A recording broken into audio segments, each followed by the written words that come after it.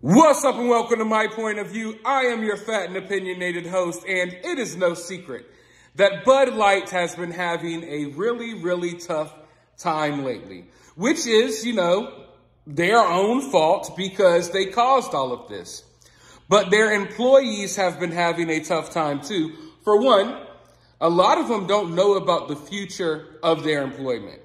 When you have a company whose sales are down almost 27%, when you have a company that's already firing people, has lost billions of dollars within the span of the last couple of weeks, of course, you're going to be uncertain about the future of your job.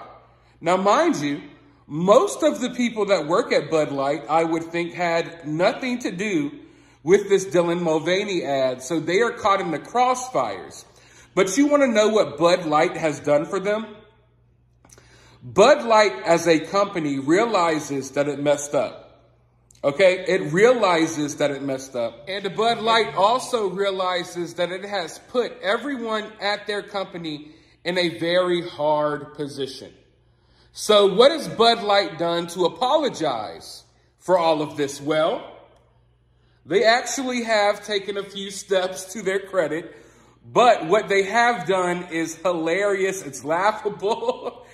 Okay, all of the employees of Bud Light who are worried about their future, Bud Light decided to give every employee that it screwed over, because make no mistake about it, not only did Bud Light screw over the customers, it screwed over a lot of their employees.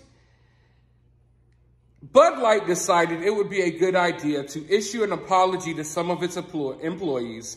And they gave their employees, I kid you not, all a free case of Bud Light.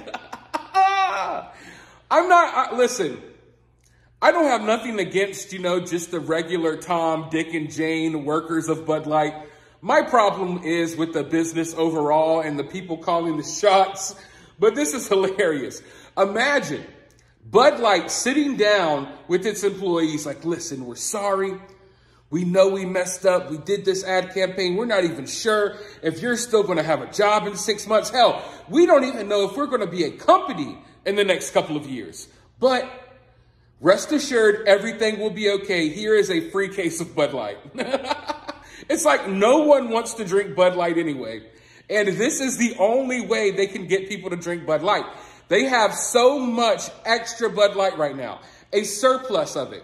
So they think that they can just give away free cases of Bud Light and all of this is going to go away. So yes, the employees of Bud Light were given a case of Bud Light and they were told sorry this week for all of the mess that the CEO and the marketing team caused in their lives. I don't know what they're going to do with that case of Bud Light. Hopefully they don't drink it. But imagine that being like the peace offering, like, hey, sorry.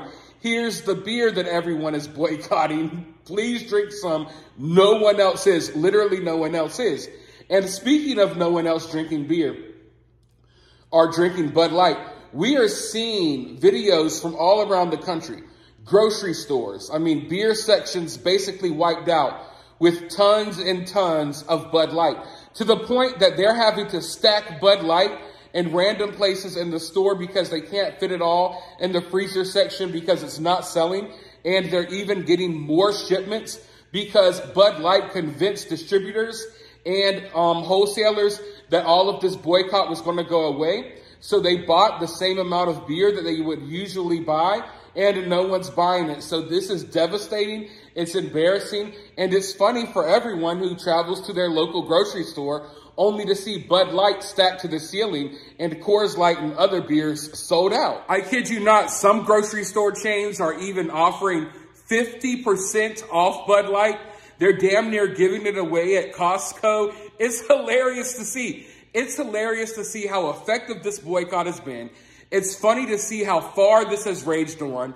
And I look forward to the future of this boycott because it's nowhere near over. And I think that we have a lot of laughs left to extract from this situation that Bud Light put itself in. But with all of that being said, let me know what you think about this down in the comments below. How would you feel if you were a employee of Bud Light and they handed you a free case of Bud Light and they're like, sorry that we almost, probably ruined your future. But hey, here's a 24 pack. Have fun.